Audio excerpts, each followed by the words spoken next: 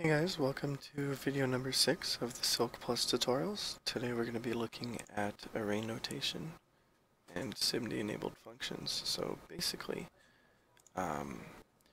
what this is a new operator for arrays, which lets you specify certain array sections or certain array loops. But before we get into this, I'm going to suggest that you guys watch this video on YouTube.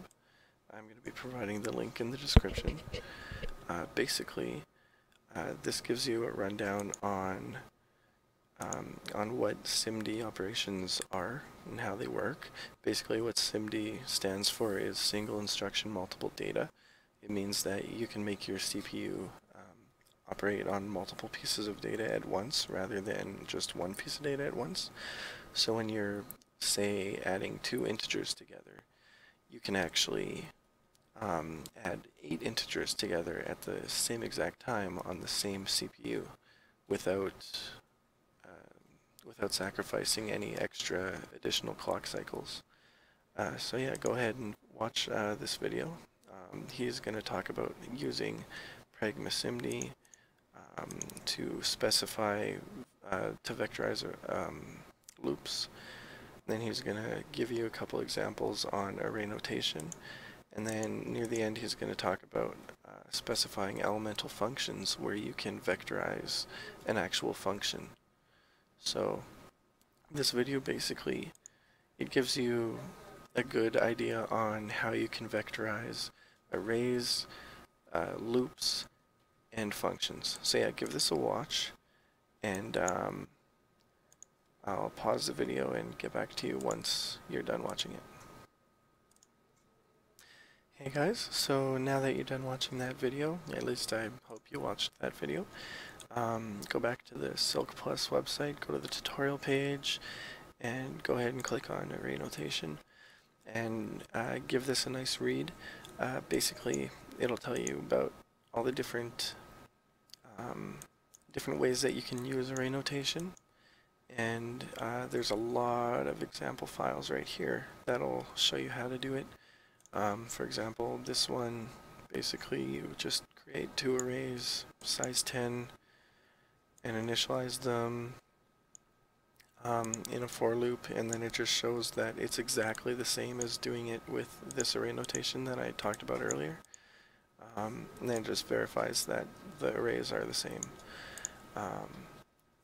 So give that a look, try out some of these files.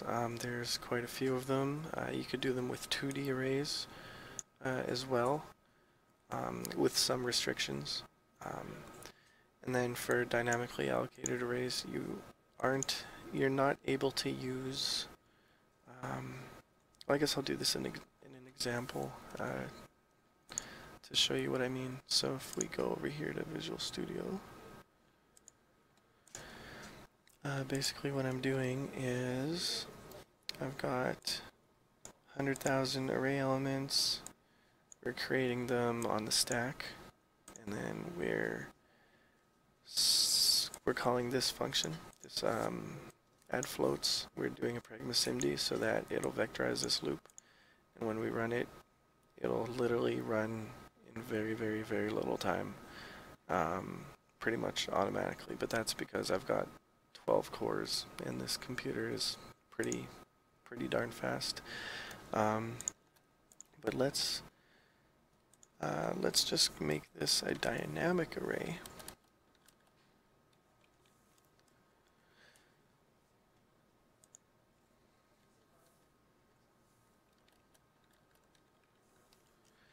And now we won't be able to use these this array notation because this is dynamic, so we have to actually specify the length, since this array notation isn't going to know what the bounds are because it's only being given a pointer. So we're going to go start 0 size, 0 size, and if you watched the previous video, you know that the stride is 1. We don't actually have to put that in though because it's 1 by default. If you wanted to skip and do every 2 elements, you would go size over 2. and then make the stride 2. Size over 2, make the stride 2. But that would only fill half of the array. So we're just going to leave it the way it was so that we initialize the entire array and then build and run, and it'll basically be the same. 0. So what we're doing in this function is we're just adding every element in A with every element in B and storing it in A. So we initialized A to be all 0 and B to be all 5, so our result is obviously going to be 5.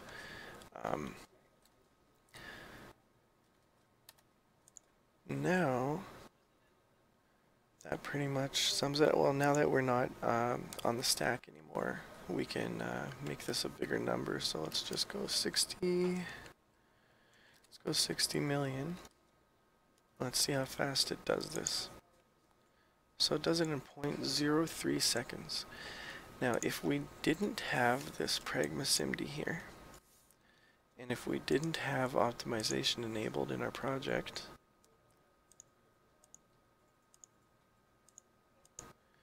and we save, build, run this, so now it takes 0.1 seconds, or 0.18 seconds, so it's considerably slower.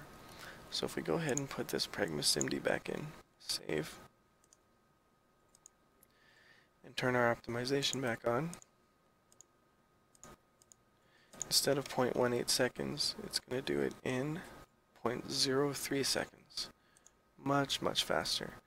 And also, if you haven't watched the video that I showed you earlier, this guy, please watch it, because he also gives you a good example about using declspec vector to call an elemental function which vectorizes the code. And you can run that in a Cilk 4. So not only can you, because this example right here does this only on one thread, but it's a SIMD operation, so you do get a very good speed up. But in this video, where he does a elemental function, you can actually do multiple threads, and each thread uses SIMD. So give that a good watch, check out the examples, try to follow along, and that's vectorization.